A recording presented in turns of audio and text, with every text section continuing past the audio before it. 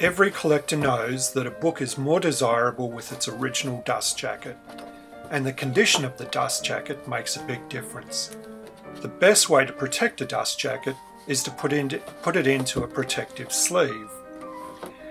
I've been using the Brodart Just-A-Fold III archival book jacket covers for many years. It comes in rolls and sheets.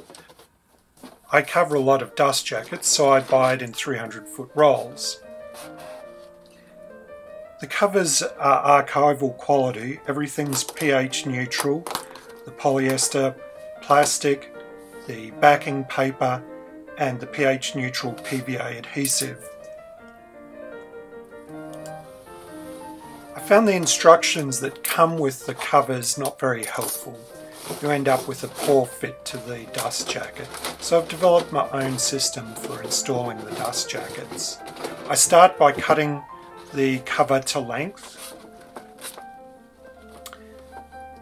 and then I turn the cover over with the opening towards me. I use a bone folder to just open up the join between the paper and the polyester, and then I insert the dust jacket into the cover. I'm trying to avoid anything that will crease the dust jacket, so I don't open up the flaps until it's inside the cover. Now the trickiest part is pushing the dust jacket into the back joint. Especially glossy dust jackets don't slide very well on the polyester.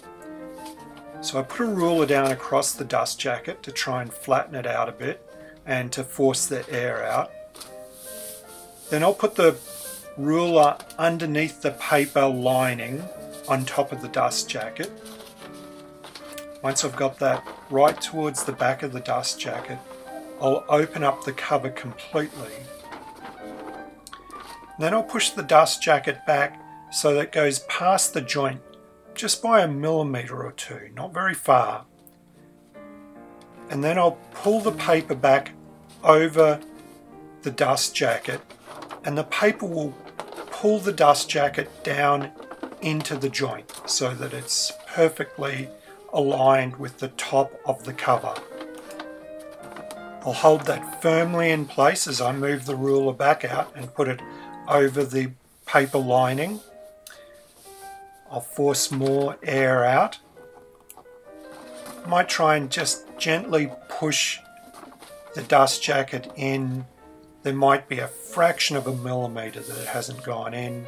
Then I'll turn it over very carefully, rolling it over to make sure that there's no white paper showing at the top. I always insert the top of the dust jacket towards the joint. I do that because I feel like the 2 layers of paper supports the base of the dust jacket better. So then I fold over the paper at the height of the dust jacket, and I'm looking for just a fraction of 1 millimeter extension past the dust jacket, just to add a little bit of protection to the tail end of the dust jacket. I'll go back and forth until I've got it just the way I like it.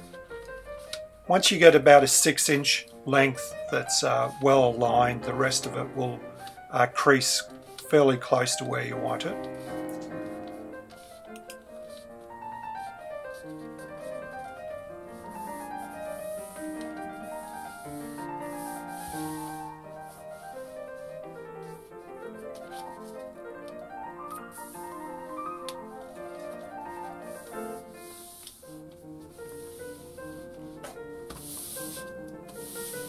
The next step is to fold the polyester film over.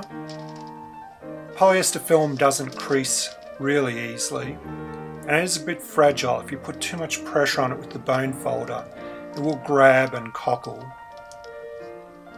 I use the bone folder in a motion that goes slightly over towards the dust jacket, but I don't do it too vigorously. I don't want to pull the polyester film too tight over the front of the dust jacket. I go back and forth a few times, but don't overwork it. Once you've got a good crease, then leave it at that.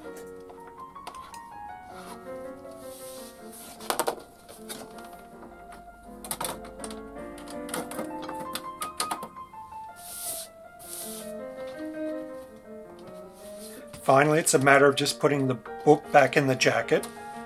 Move it away from the natural spine crease and let the jacket crease where it wants to naturally. Fold the front cover back and again let the jacket fold where it wants to, and as you close it up it'll pull tight. Turn the book over and do the rear flap.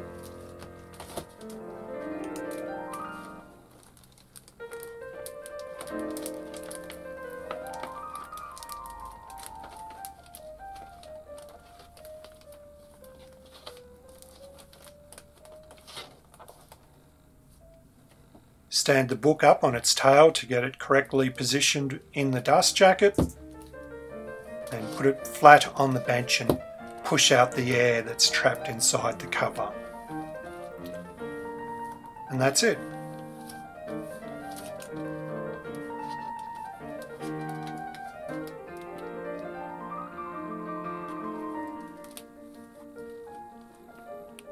These covers are great for damaged dust jackets. This dust jacket was completely split on the spine.